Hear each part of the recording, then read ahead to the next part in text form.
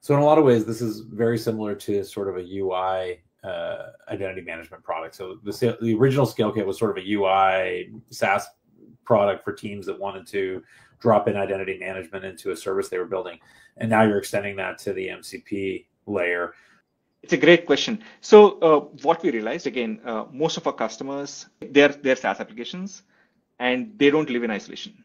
They want to add powerful workflow automation to their customers. Hey, when something happens in my application, do something else, or send a notification in email, or pull some data, or send this contact to HubSpot, or send this data to Salesforce.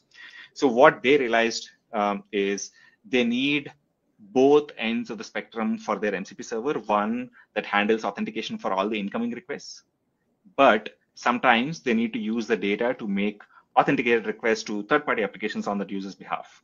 So they're looking for one solution that can handle authentication layer on both ends of their MCP server, where their MCP server, some of them is their core business logic, but some of it is where they need to power workflows that kind of connect the identity that is there in their application with third-party application data.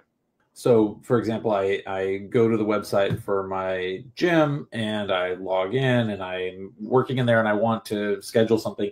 I could authorize it to schedule directly with my Google Calendar and add it to my calendar without having to download and deal with all that. Just through, hey, do you want me to add this to your calendar? Yes, authorize us to talk to Google. So you're seeing it more that way, that the agents will be calling out to.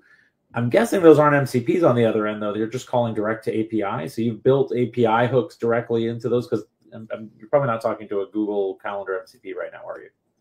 We're not, yeah. We are building our own MCP servers for all these applications, so that sometimes they're direct tool calls, or you may want to say, hey, create a calendar, remind me to pick up my kid at 5 p.m. today.